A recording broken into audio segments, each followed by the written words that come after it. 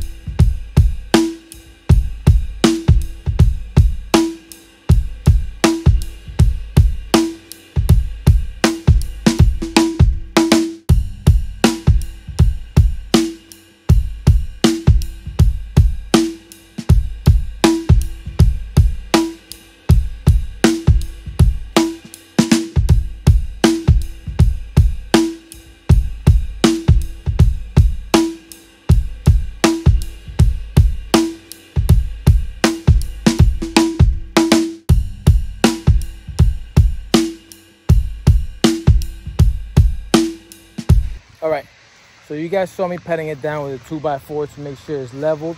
Next thing you're gonna do is grab a little broom like this, and you're gonna lightly and gently just drag it along the top. You don't wanna go too hard. You wanna go nice and lightly, just to create those lines for a little bit more grip, so people don't slip on it when it's raining or when it snows, and also so the water could trickle down. Remember, we made this side lower than that side so the water could run down this way. So just keep that in mind.